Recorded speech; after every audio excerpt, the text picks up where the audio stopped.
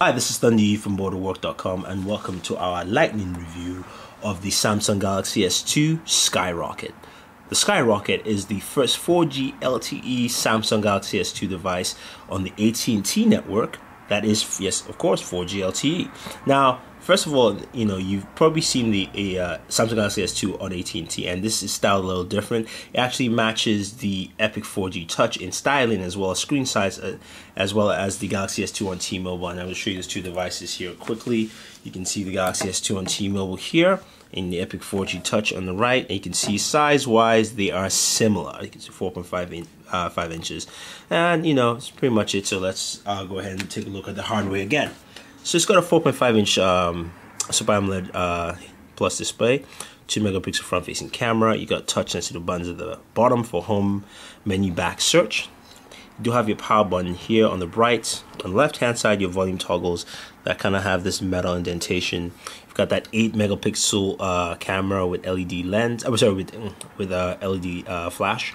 And it's got this nice smooth finish. Overall, the phone feels very smooth. It almost feels like you can glide around on the phone. And that's pretty much the hardware here. So, okay, let's take a look at what we have inside. Okay, so you've got your standard lock screen. This is running Android 2.3, I think it's 2.3.6 or 5 or 6. I'm not exactly sure. I'll check it in a second. And TouchWiz 4.0, of course, which gives you the ability. One of the features is the quick scroll. You can also resize your widgets. You just have to do that properly and not move. But yeah, you can resize your widgets. You can see there. You also have that quick scroll feature within your app tray. Now, just look at what we have here, settings-wise. About phone, Android 2.3.6. So you'd have that, which of course, brings a lot of battery management features to it. Now, this is a 4G LTE device. That's the first thing about this Skyrocket that you notice. So let's do a quick 4G speed test here. Servers, yeah, we've got that one. Oh, well, they're pretty much the same location. Again, speed test. Now I've got varying speeds, but they've been 4G LTE speeds in general. Let's see. So I'm getting about 26 now, 28, 9. Do one more test.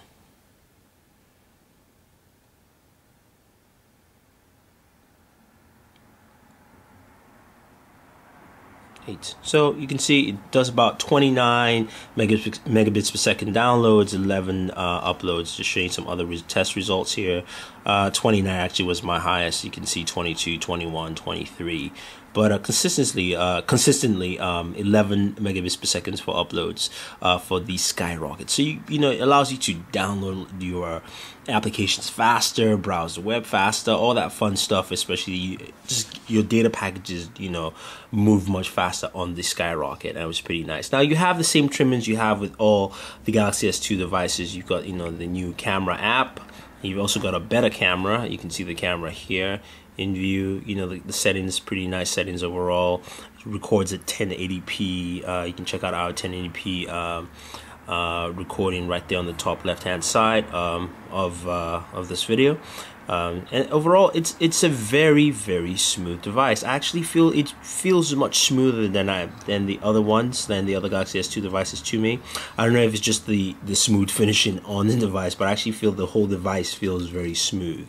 Battery life on here is actually similar to what you have with the Epic 4G Touch, rather than the Galaxy S2 on T-Mobile. Even though this spots the 1.5 dual-core processor, or Qualcomm chip, actually does a pretty good job in battery life. I'm getting between about 10 to 12 hours. I mean, maybe 12, 13 hours or so. Of course, that's all dependent on use with the device overall. You do have some pre-installed apps like the my AT&T, all the AT&T stuff. You do have visual voicemail also on the system, quick office, and so on and so forth. Now, let's just cross-check to see if we can also, uninstall some of this pre-installed apps. So we go into Task Manager here. We can see what we have here. We have RAM downloaded, So we have the AT&T applications. We can uninstall all of those. You can see there. So you can uninstall all the pre-installed apps that came with the system, which is pretty cool, and it's very nice overall. Of course, you have that task manager to kill apps and things like that. Overall, I like the Skyrocket. You know, I mean, it brings everything you have in the Galaxy S2. Plus the fact you have 4G LTE combined. I think this is probably the best device on the AT&T network. So, you know, that's pretty much it with the Skyrocket. If you guys have any questions or any comments about the device, I mean, let us know. Don't forget to also subscribe to our pages on Twitter, Facebook, and YouTube.